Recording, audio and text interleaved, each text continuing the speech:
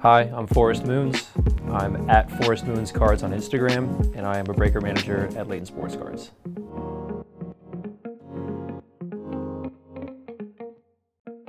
I first heard about LaytonSportsCards when I was applying for jobs, kind of mid-pandemic, honestly.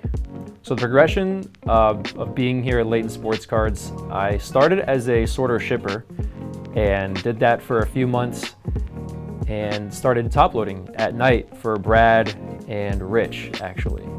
So I did that for a little while, and the goal was to learn as much as I could and see if you can do enough to become a breaker and just immerse yourself in products and knowledge and streaming online.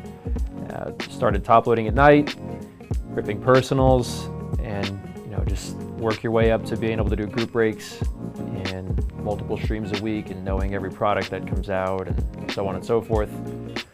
Some of the more challenging things I had to overcome in becoming a breaker was no prior knowledge in sports cards really at all before starting at LaytonSportsCards. So there was on a daily basis of being at the shop, it was learning as much as I possibly could about different products, different athletes, different manufacturers, different styles of breaking, other breakers, just everything about the hobby, really, because like I said, not knowing anything is kind of a tough hill to climb. I've always been enjoying sports, so that sort of was the first ring on the ladder, so to say. And it was really a help in, because there is definitely a lot of crossover between, what we're looking for in cards and what we like to watch on TV, as far as like, the best athletes typically sell the best, typically. So I'd say that was probably the most difficult thing, was learning all of that, where I think most breakers would say they'd been in the hobby before. They had collected things before they started breaking. Where I was like, I did the reverse. I started breaking and then I started collecting. I love to collect a lot of different things, but I like to collect Star Wars cards. Been a Star Wars fan for a long time, and it's a different vibe than sports, I think.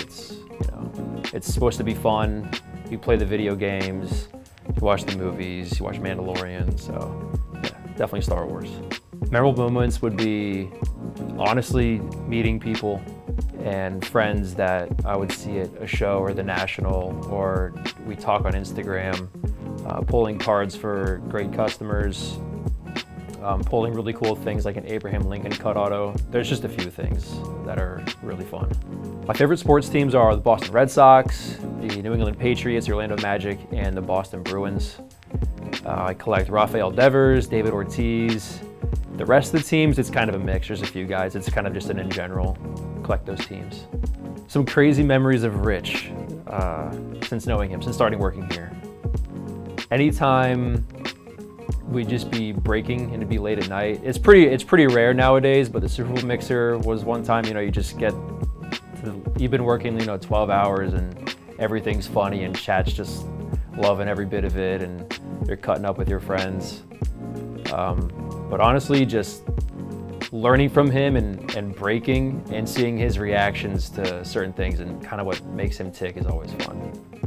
Some of my favorite things about the industry as a whole is a pretty strong sense of community, at least at shows and in our chat rooms and on social media with our customers and friends.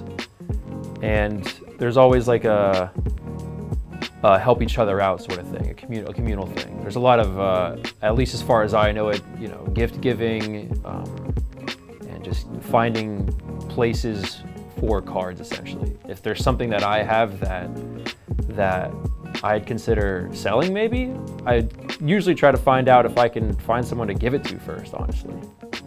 One of my favorite products to break, and something that I'm always excited to see, is really anything under the Topps Chrome, I guess, umbrella or brand. So Topps Chrome Baseball, Topps Chrome Merlin Soccer, Topps Star Wars Chrome Galaxy, Topps Chrome F1, really anything Topps Chrome. If I were to put an average number on cards that I flip through in one night of breaking, the easy answer is thousands, but that's hard to quantify, right? You're looking at what you're ripping. You know, if we're ripping a flawless release day, it's quite a bit less. But on like a Bowman release day, God, I don't want to know.